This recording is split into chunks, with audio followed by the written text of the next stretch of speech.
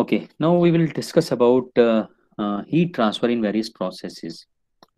See, now we have already calculated the value of change in internal energy for a means the formula for the internal energy for a gas is known to us. We know that dQ is equal to mcv dt. This is known to me. Similarly, I have also calculated the value of work transfer for the processes which we discussed, like isothermal, isochoric, isobaric, reversible adiabatic, and polytropic processes. So we have calculated the value of the work transfer in those processes. Now we want to calculate what is the value of the heat transfer in all these types of the processes. So let us see. So first process which I am considering here is a constant volume process. Constant volume process. Okay, or isochoric process. Now you know for a isochoric process, once again let me remind you I am here talking about PdV. See, if you see this particular equation, delta Q minus delta W is equal to du or dE. Okay, here it is written as delta W. Now, this W could be PdV work, okay, could be shaft work, could be some sort of electrical work, could be flow work, okay, could be some other, could be magnetic work, okay. So, basically, here we are talking about the PdV work only. Okay, so you should always remember that this delta W is for a simple compressible system. I am talking about a simple compressible system. Whenever I am calculating heat transfer here in this topic, I am considering that this delta W is only PdV work in a simple compressible system. So you know, if it is a constant volume process, it's a simple compressible system, then in that particular case work transfer is given equal to 0. This is the PV diagram, vertical line. Either you go from 1 to 2 or you move in the upward direction, keeping the volume constant. So it's basically uh, there won't be any work transfer. You know about it. Now let us see what is the gas equation. Once again, PV is equal to MRT. Now if V is constant, I can take this V on the right hand side and T can be brought on the left hand side. So I get P by T is equal to MR divided by V. So just see, for a particular gas, the value of M into R will always be constant. So this value is already constant. And we are saying that it's a constant volume process. So whole right hand side will become constant. So that means in case of constant volume process, P by T will be equal to constant, or I can say P is proportional to T, and this is actually Gay-Lussac law. So it's Gay-Lussac law, or I can write it as P1 by T1 is equal to P2 by T2. So basically, whenever you are given with the constant volume process, you are given with the pressure and temperatures at one point and other point it is not known. Means three parameters are known and one parameter is not known. You can always calculate the fourth parameter or the fourth property using this particular equation. So what is the value of change in internal energy? Change in internal energy have only a single equation, dU is equal to mcv dt for every process. So U2 minus U1 will be given by mcv T2 minus T1. Okay. So mass is in kgs. Cv, the value is kilojoules per kg Kelvin. Temperature is considered in Kelvin. So you can see the value of U will come out to be in kilojoules. You can see kg will cancel out from kg. Kelvin will cancel out from Kelvin. So we are left with kilojoules only.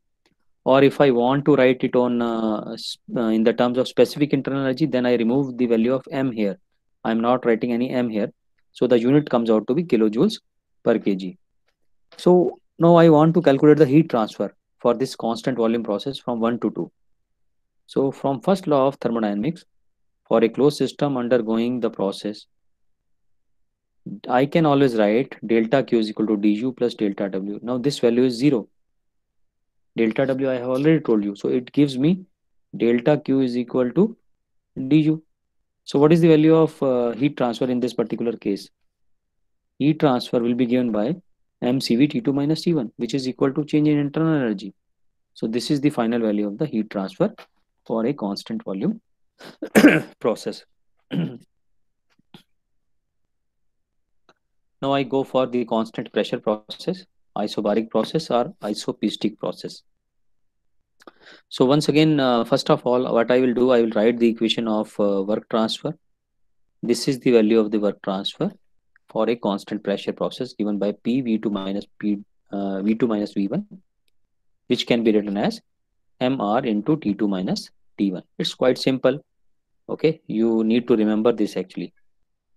And once again, PV is equal to MRT. Now P is constant in this particular case. So what I will do, I will take V by T on the left hand side, whereas MR by P is on the right hand side. So this all becomes constant. So this is a constant term. So that means I get the V is proportional to T, and V proportional to T is Charles law. Okay, Charles law. So once again, if this is the process, constant pressure process, it is given to me. And if I know, suppose V1, V2, and T1, so I can always calculate the value of T2 using this particular equation. Okay, so this is Charles law. Now the question is, what is the value of the heat transfer? So W is already given to me.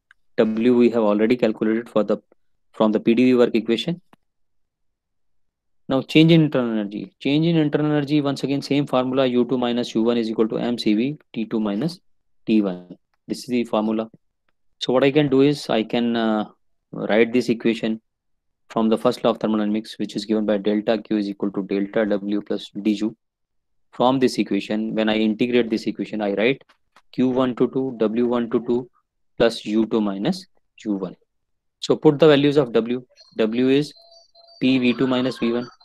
U2 minus U1 is mCv T2 minus T1. And this PV2 minus V1 can be written as MR T2 minus T1. So this T2 minus T1 can be taken out of the brackets, and M can be taken along with it. So M into T2 minus T1, and inside we are left with R plus CV. And you remember the equation Cp minus Cv is equal to R. Or So from there you can write the value of Q1 to 2 as mCp T2 minus T1. This is the repetition part, and here I have written that equation. So the value of heat transfer is equal to mCp T2 minus T1. What is Cp? Cp, you know, is the specific heat at constant pressure. So let us move to the constant temperature process now, which is isothermal process also. You know, for the isothermal process, PV temperature is constant. I can write the gas equation here. Okay. So from the gas equation, because temperature is constant, so this right hand side, this whole term will become constant. So I can write PV is equal to constant. And what is this? This is Boyle's law actually. So P is inversely proportional to 1 by V. Or I can say P1 V1 is equal to P2 V2 is equal to constant. This is what I can write. And this is the representation of the constant volume, constant temperature process or isothermal process, where I can write PV is equal to constant or T is equal to constant. Okay.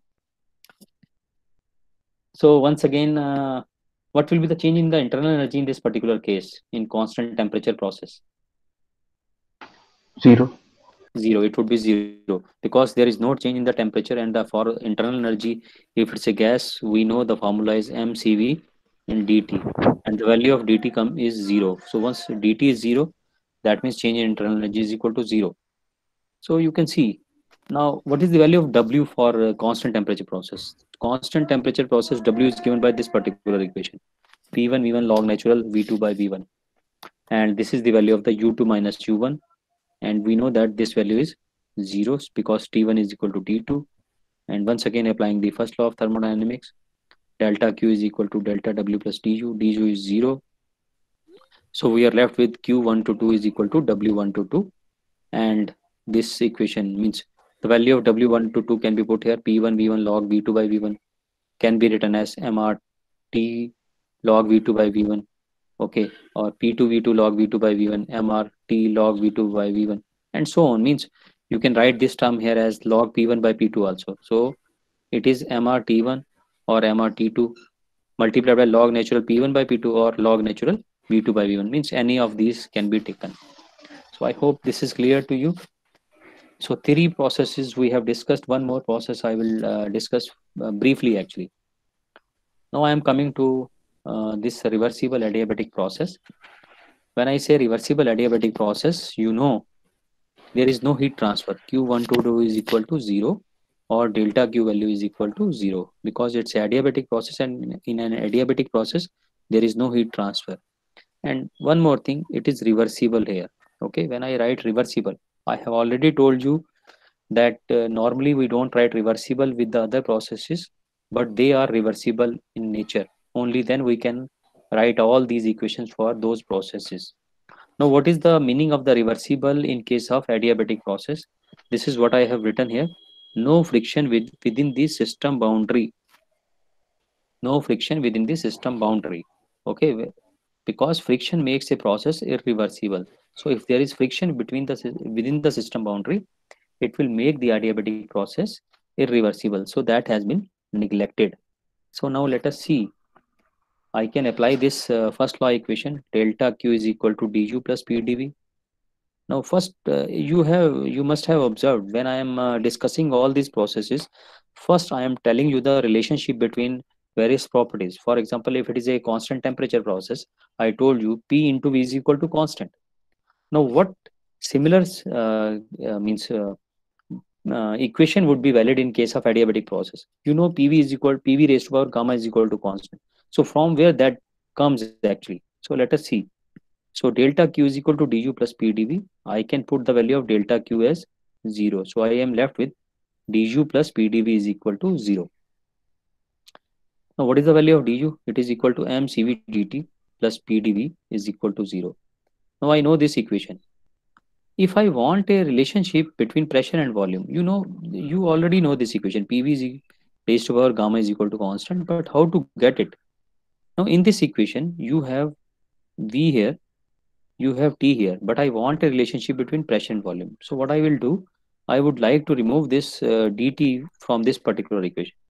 Now let us see at this equation. This is the gas equation, ideal gas equation. PV is equal to mRT. So what I will do, I will differentiate this equation. When I will differentiate this, I can initially take P as constant, then it becomes PV because you will apply a product rule here. Okay, so PdV plus VdP is equal to MR because MR is constant dt. So this is the value. This is on differentiation. On differentiation,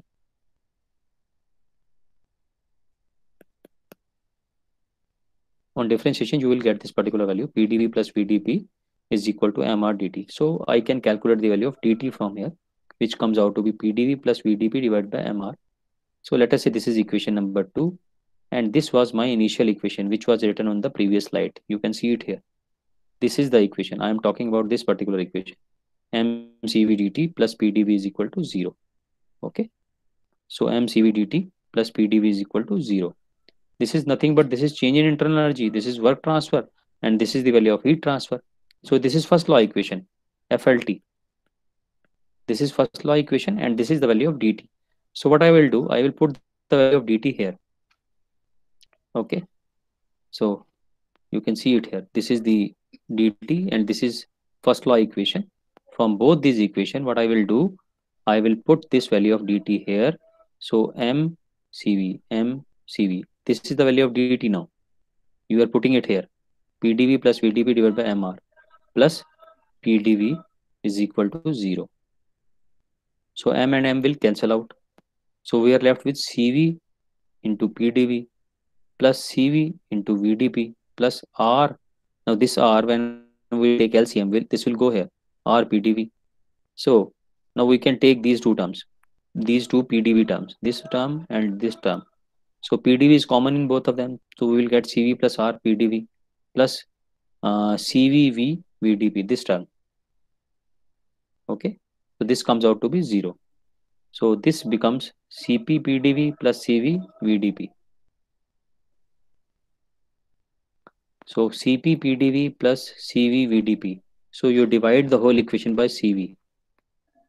So when you divide the whole equation by CV, this Cp by Cv, it is a ratio of specific heats, becomes gamma PdV plus VdP is equal to 0.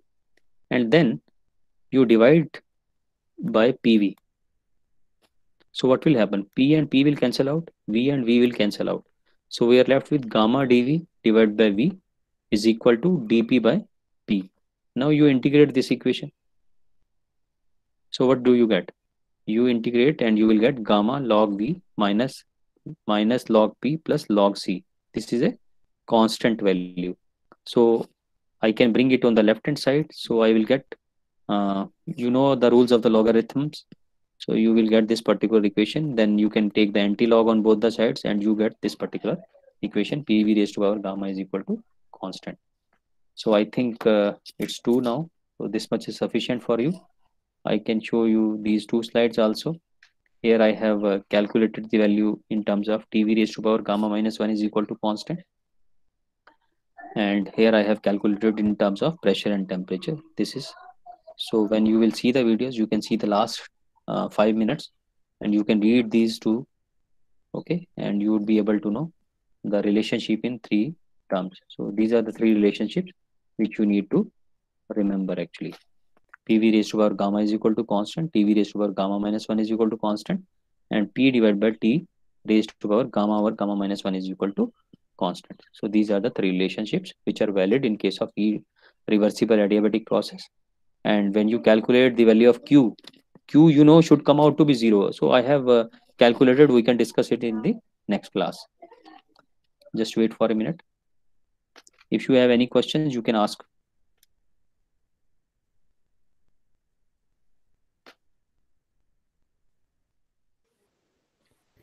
Sir, I had some doubts in tutorial sheet.